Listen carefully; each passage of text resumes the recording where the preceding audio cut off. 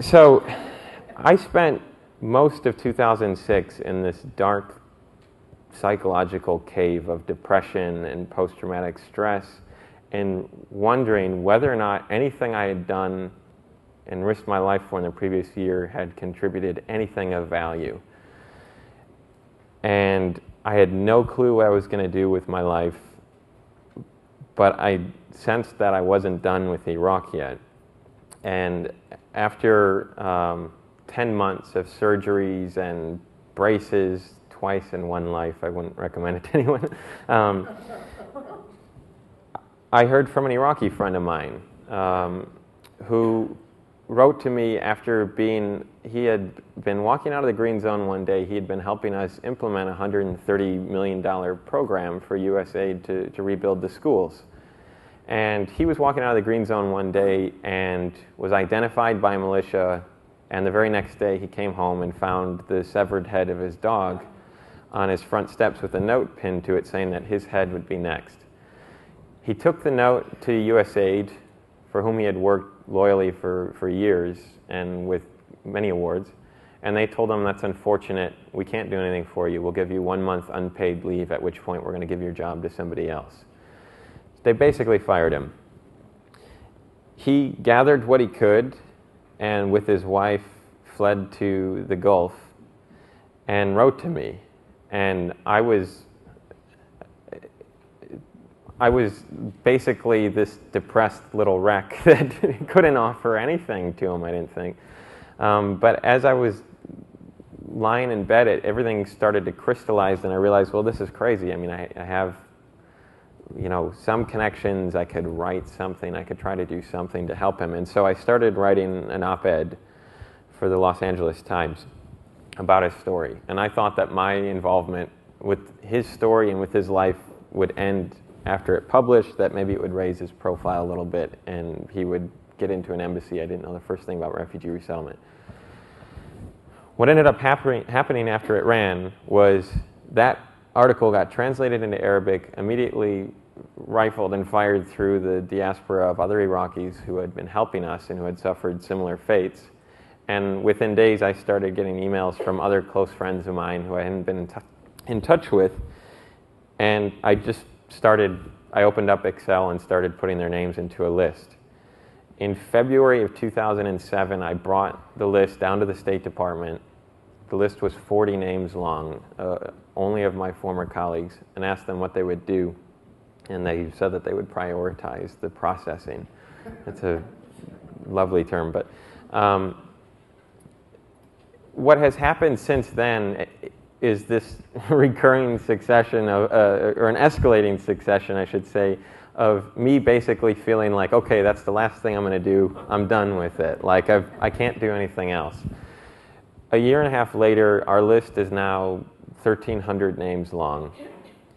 It is the largest, most comprehensive list of Iraqis who are suffering as a consequence of helping the United States. And every single day, we get emails either from Marines or soldiers or from the Iraqis themselves who are telling us their life stories, sending us the scans of their ID badges, which they can't get without a background check from our U.S. government. Award letters, photos with our ambassadors over there doing translation work for them. And what we've done in that period of time is, I recognized very quickly I would have no capacity to help all of these people myself. And what I realized that op-ed did is scratch a very desperate surface, and all of this need bubbled up from the Iraqis. And there are a lot of Americans in this country who want to do something to help with the Iraq War. And almost within a few weeks of the idea forming, I had several law firms, white shoe law firms that have contributed nearly 200 attorneys and well over 12,000 pro bono hours now. So we're at a point now where we have a lawyer who has been trained in the ins and outs of refugee resettlement who can advocate for every refugee on my list. And it is this very large pressure mechanism where we have these great law firms that are basically pressuring the State Department and Homeland Security to try to push these cases through. By the time we were a year old, we managed to resettle and get to the U.S. around 110 Iraqis who have helped us. But that being said, the same number of Iraqis have written to us in the last, I think, 10 days or so. One of the other developments is that because we're so small, we've just been trying to find partners because a number of people have fortes that we don't have, and so we have, Upwardly Global, which is based in San Francisco here, that they try to help the Iraqis find meaningful employment once they get here. But the other thing is that we just launched Netroots on our site, which is a Ning-powered social activism hub. And if you go to all of the main refugee advocacy NGO websites and click on how to help, you'll be given two options, which is mainly, more often the case than not, to contribute money or to sign up for a mailing list that organization may shake you down for money later. And we wanted to give people another option. And so what we've done now is provided them an engine by which they can organize into groups. In its first 2 weeks, hundreds of Americans have signed up. They're forming chapters all over the country. These chapters will be choosing to do advocacy. They'll sponsor Iraqi families that have come here. And we see no signs of that slowing. We haven't done any publicity on it. It's just, we feel like this is the American surface that we've scratched. And people who write to us every day to say that this is the first issue in the war that they understand clearly enough to take ownership on. Now,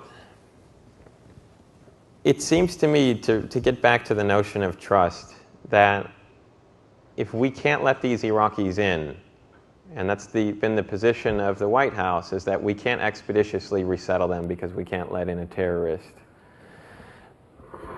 then we've dropped our moral compass, and we have, I think we run the risk of, after 8 years of a Manichaean approach to the world, where everything is very clearly black and white and into two camps.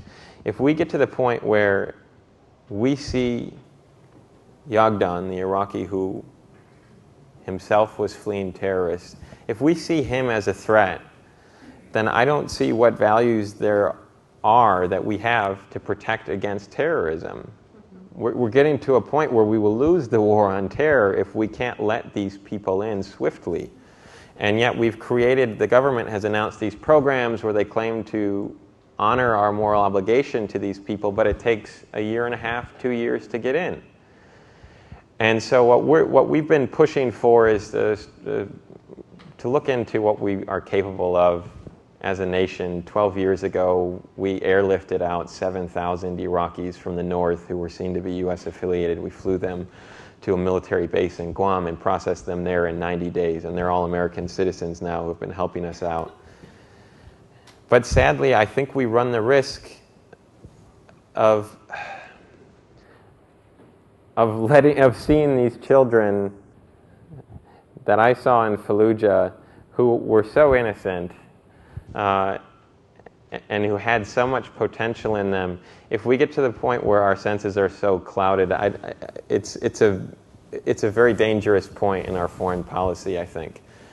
And I think that the notion or the concept of resettling these Iraqis and recognizing that our friends are our friends is the clearest signal that we can send to the world that we haven't lost our senses and our compass.